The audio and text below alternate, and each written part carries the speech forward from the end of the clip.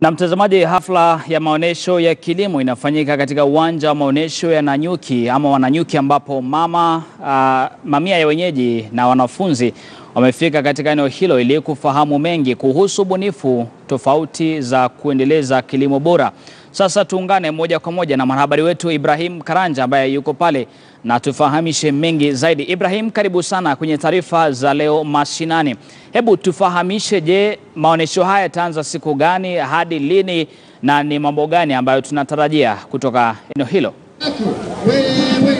Naam, asante sana Nick kwa kuja katika eneo hili la Nanyuki. Maonyesho yenyewe hapa katika eneo la Nanyuki yameanza rasmi leo hii na yanatarajiwa kuelekea hadi siku ya Jumapili, ambapo yatakuwa yakifungwa baada ya siku 3 ya maonyesho kali zaidi kutoka kwa uwanja huu wa maonyesho ya kilimo ya Nanyuki. Kinachoendelea kwa sasa ni kwamba bendi ya askari bado inazidi kupigwa hapa katika uwanja huu, hata wakati ambapo watu ambao wametembea katika maonyesho haya wakizidi kutembea katika vibanda tofauti ili tu kuweza kuona mambo ambayo yanaonyeshwa.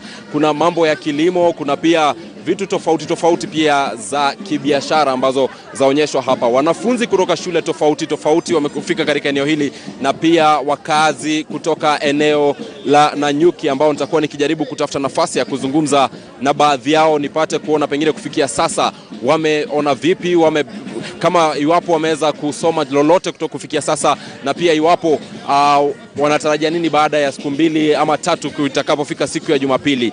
Awali niliweza kuzungumza na maafisa wa ASK, kwa kimombo Agriculture Society of Kenya. Wakawa wanatueleza jinsi ambavyo maonyesho haya ni ya kwanza ya kitaifa katika eneo hili, ikizingatiwa kwamba hapo awali palikuwa na maonyesho lakini yalikuwa ni ya eneo tu, kwa kimombo wanasema regional show. Lakini kwa sasa wameingia katika maonyesho ya kitaifa, na akisema kwamba watu ambao wamejitokeza kuweza kuonyesha bidhaa zao tofauti wamekuwa ni wengi na wenye kuongezeka ikilinganishwa na miaka zilizopita. Lakini kwa sasa, kama Nick nilivyosema, ni kwamba bendi ya polisi bado ipo uwanjani tu kuweza kuonyesha ueledi wao katika shughuli hizi haswa za maonyesho. Na pia nitajaribu kuzungumza na baadhi ya maafisa ambao wapo hapa, nione iwapo watakubali kunizungumzia moja kwa moja katika KTN News. Karibia tu hapa, unielezee jina lako, alafu niambie kaka, wewe unawakilisha upande upi katika maonyesho haya? Naomba tusonge kidogo tu.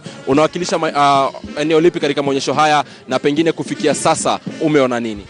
Asante sana. Mimi naitwa Nicholas Mugambi, na mimi nilikuwa mmoja wa judges wenye walikuwa wanafanya uamuzi ni stand gani ambayo imeweza kuimarishwa sana mwaka huu, na tumeweza kutembea kwa stands mingi na tumepata kujua kwamba stand zetu mwaka huu zimeimarika vizuri na show imeandaliwa vizuri sana, na tunashukuru. Kwa hiyo wewe umesema kwamba wewe ni judge, kwa hiyo kauli ya judge ni kwamba kufikia sasa unaridhika na jinsi ambavyo mambo yanaendelea katika maonyesho haya? Ni kweli kabisa, mwaka huu tumeridhika na vile ambavyo watu vibanda mbalimbali wameweza kujitayarisha kwa sababu ya maonyesho ya mwaka huu, na wamefanya bora zaidi kuliko kupita mwaka uliopita.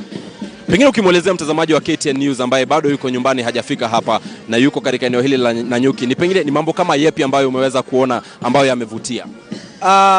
Wale ambao wako nyumbani na hawajaweza kujiwasilisha katika uwanja huu wa Nanyuki, ni ukweli kabisa wajue kwamba wanapitwa na mambo mengi sana, kwa sababu kuna vibanda vingi vya kiserikali ambavyo kuna mambo kadhaa ambayo mtu anaweza kusoma pale.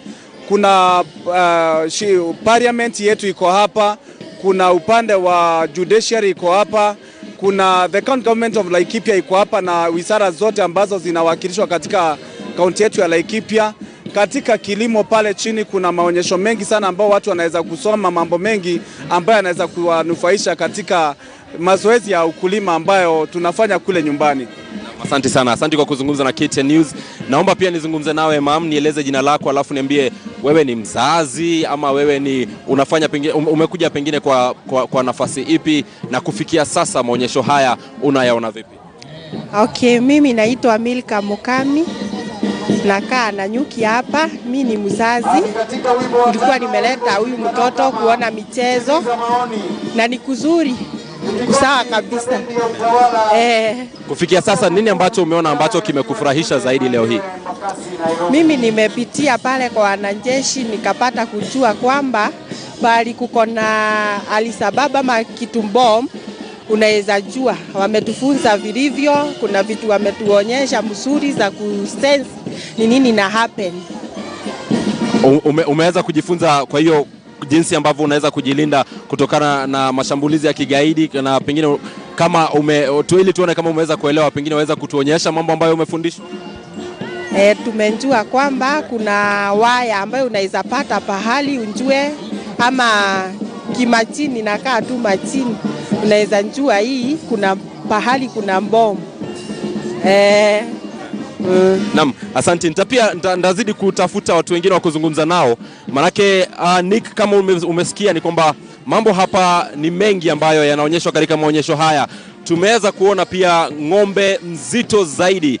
Wanasema kwamba ng'ombe mkubwa zaidi katika watatu kwa ukubwa katika ulimwengu, ambaye pia ni mkubwa zaidi katika taifa la Kenya na ukanda wa Afrika Mashariki. Tutakuwa tukifika hapo baadaye ili tuweze kumwonyesha mtazamaji wetu picha ya ng'ombe huyo, lakini kwa sasa pia nizungumze na mama mwingine ambaye yuko hapa. Mam, upo moja kwa moja katika KTN News.